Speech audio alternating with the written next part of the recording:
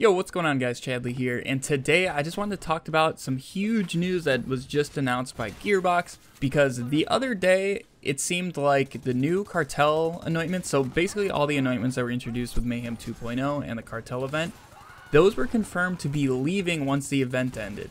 That was confirmed on the Gearbox forum, I believe, by somebody from Gearbox, and that actually caused a lot of outrage in the community, because we really want these anointments to stay. They do a ton for build diversity. There's seriously so many new great options in there, like the 390 anointment and the 150 under 50 radiation anointment.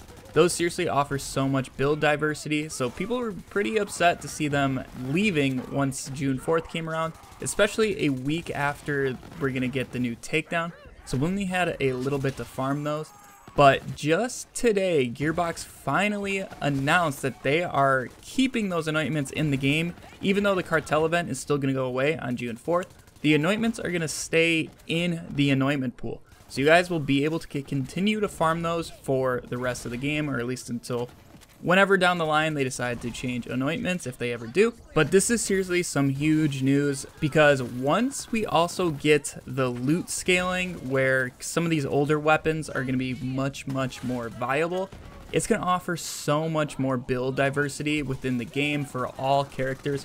I have so many ideas of what I can do with these anointments and old gear, but we just haven't really been able to do that yet because the old gear has not been performing to what it should be in Mayhem 10. Basically Mayhem 8 and up, it hasn't been performing very well. In case you guys aren't aware, some of the anointments that were included with this would be like, on action skill end, spawn the healing pools. While action skill is active, grenade damage is increased by 150%. While action skill is active, weapon damage is increased by 200%. The 390 anointment, like I said, the 150 under 50 radiation anointment, the constant novas return health damage as damage back to the attacker, and all those sorts of things are staying in the game, and there are so many opportunities with those, so I'm really excited to see that, especially now that we have guaranteed anointments on Mayhem 10.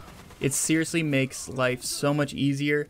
Now, there is a lot of anointments now that we're going to have to kind of farm through to get the one that we want, but the guaranteed anointments on top of that really doesn't make it too bad in my opinion.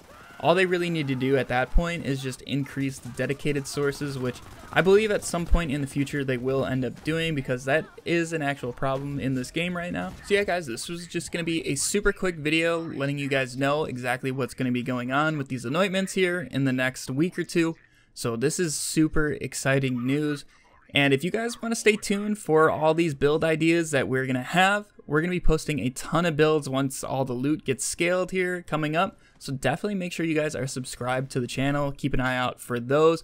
Otherwise, check me out over on Twitch. We're live every single night right around 8 Central, but have a fantastic day, and I'll catch you all in the next video. See ya!